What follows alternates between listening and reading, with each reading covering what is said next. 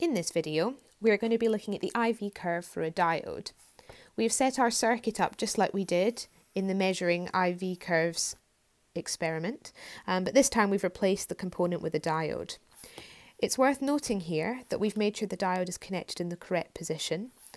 A reminder that conventional current goes from positive to negative, so it's going this way around the circuit, and you must make sure that the arrow in the diode is facing the same way as the conventional current.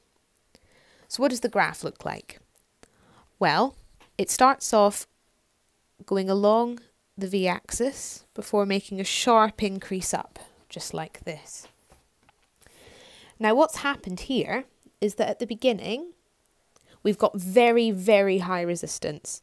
In fact, to all intensive purposes, the diode is not on. Okay, it doesn't matter how much voltage you're giving it here, no current is getting through. However, at around 0.7 volts, the resistance of that diode dramatically decreases to almost zero.